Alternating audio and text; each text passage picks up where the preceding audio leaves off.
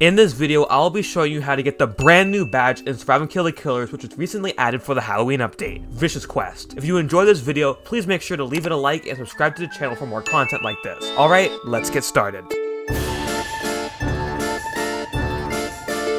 First of all, you're going to want to hop into Classic/Killer mode. I would suggest normal Classic mode as it's the easiest. Next, walk up to Vicious Raph, who is located on the road near the security booth. Talk to him and then select Understood. Now, what you'll have to do is go around the surface looking for 10 candy bars, which looks somewhat like this. They can be hidden anywhere throughout the surface, however, do not go down into the Area 51 complex, as there are no candy bars down there. Same goes with the way out hatch, don't go down there. Instead, walk around the surface and look in every nook and cranny until you find all 10 candy bars. It will not spawn in the vast emptiness portion of the surface, only the parts that have all the buildings and such, as well as the road leading to the security booth, as there have been reports of candy spawning near this sign here. Also make sure to check the entirety of the airfield tracks, as there have been reports of them spawning there as well. If you want to know all of the locations, I suggest you head into the Survive and Kill the Killers wiki and take a look at the Vicious Raph page, as it has images for all of the locations the candy bars can spawn in. I'll have that linked in the description and pinned comment. Finally, once you have collected all 10 candy bars, head back to Vicious Raph and interact with him and he'll grant you the badge. I hope you found this video informative. If you did, make sure to like and subscribe, as I would greatly appreciate it. If you're looking for something else to watch, why not check out the video where I show you how to get every single badge in Survive and Kill the Killers Classic/Killer mode,